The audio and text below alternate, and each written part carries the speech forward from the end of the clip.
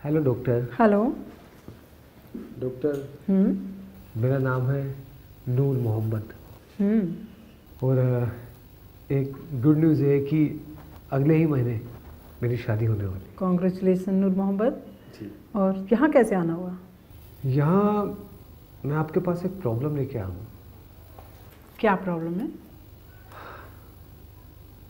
कैसे बताऊँ, समझ में नहीं आया। आप बेधड़क होके मुझे सारी अपनी प्रॉब्लम बता सकते हैं। मैं एक डॉक्टर हूँ और डॉक्टर के सामने अपनी प्रॉब्लम बताना कोई बड़ी बात नहीं है।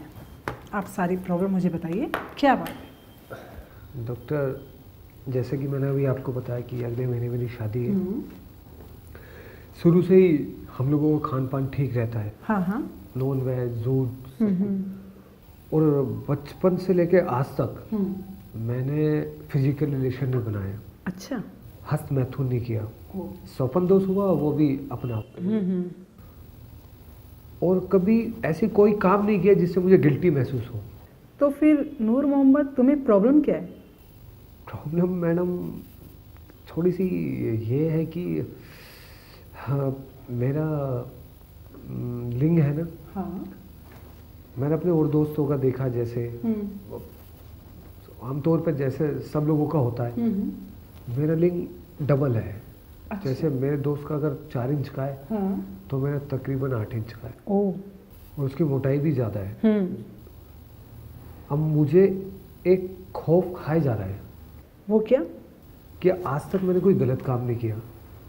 अब जिससे मेरी शादी होगी, क्या वो इस चीज़ के लिए तैयार होगी? और अगर वो तैयार नहीं होगी, तो जो कारण हमारे बीच है लिंग का, और वो इसको किसी से बयान करेगी, तो मैं तो शर्म से। नहीं नूर मोहम्मद, ऐसा कुछ नहीं होगा। तुम हंसी खुशी से शादी करो। और रही लिंग बड़ा या छोटा होने से, उससे कोई फर्क नहीं पड़ता है, कोई प्रॉब्लम नहीं आती है। जिस लड़की से तुम शादी करोगे, किसी भी लड़की से तुम शादी करोगे, तो अगर उसके साथ तुम अपने रिलेशन बनाओगे, तो लिंग छोटा है या बड़ा है उससे कोई फ़र्क नहीं पड़ता, क्योंकि लड़की की योनि का आकार इस तरीके से बना होता है। लिंग छोटा हो तब भी उसको कोई फ़र्क नहीं पड़ता, बड़ा हो तब भी कोई फ़र्क नहीं पड़ता, लंबा या मोटा हो उससे भी कोई फ़र्क नहीं पड़ता, क्योंकि वो अपने हस्बैंड के साथ, अपने लाइफ पार्टनर के साथ सेटिस्फाइड हो जाती है।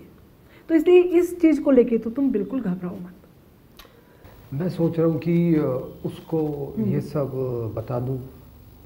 बताने की कोई ज़रूरत नहीं है। जब तुम्हारी शादी होती है, सुहागरात पर तुम एक दूसरे के सामने होते हो, तो थोड़ा थोड़ा जैसे इस बारे में बात करना, एक लड़का एक लड़की के बीच में सेक्स होता है, तो कईयों के लिंग बड़े होते हैं, कईयों के छोटे हैं। देखो कि वो आपसे किस तरह के सवाल करती है। ये सारी बातें सुनने के बाद, उसके बाद में आप देखो, थोड़ा टाइम तो लगेगा, और लोगों से तुम्हें टाइम तो लगेगा उसे अपने करीब लाने के लिए, उसे समझाने के लिए, उसे मेंटली तैयार करने के लिए।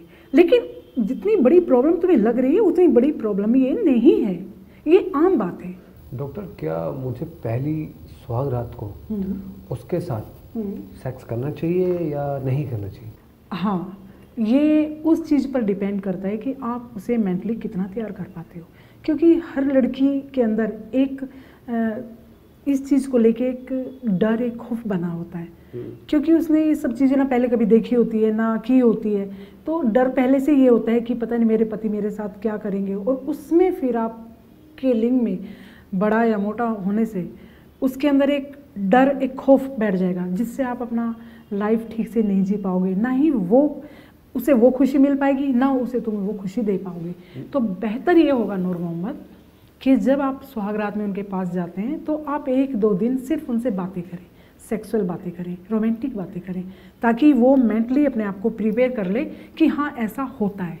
लेकिन हाँ, ये बात भी सही है कि पहली रात को सभी लड़कियों को दर्द होता है, लेकिन उसे तुम समझाओगे कि तुम्हें नहीं, ये सभी को दर्द होता है, ऐसी कोई बात नहीं। तो उसकी उम्र 20 साल और मेरी 24 साल की। बस, तो इसमें तो कोई प्रॉब्लम ही नहीं है, क्योंकि एक लड़की 18 साल के बाद में, वैसे हमारे इंडिया के अंदर 16 साल में लड़की सेक्स करने के लिए तैयार हो जाती है और 18 साल में माँ बनने के लिए तैयार हो जाती है, तो इसमें कोई प्रॉब्लम तुम्हें नहीं आएगी। नूर मोहम्मद, आप शादी करो, हंसी खुशी शादी करो। अच्छा, तो आपका कहने का मतलब ये है कि हाँ, ऐसी कोई घबराने वाली नहीं बात नहीं, बिल्कुल नहीं। अच्छा, और कुछ? बस मेरे दिल में एक सवाल था जिसका जवाब मुझे मिल चुका है, और मैं आपको एक बार आमंत्रित करना चाहूँगा कि अगले महीने की 10 तारीख को मेरी शादी है और आप आइए, जरूर। और मैं अपने जीवन की शुरुआत जैसा आपने हाँ, बताया हंसी खुशी करो, प्यार से करो। करूँगा, और ठीक है? प्लीज़ आपको जरूर आना है। हाँ, कुछ बातों का ध्यान रखना जो मैंने तुम्हें अभी समझाई। बिल्कुल। ठीक है? जी, ठीक है नूर Mohammad. Okay, okay, thank you doctor साहब। बाय।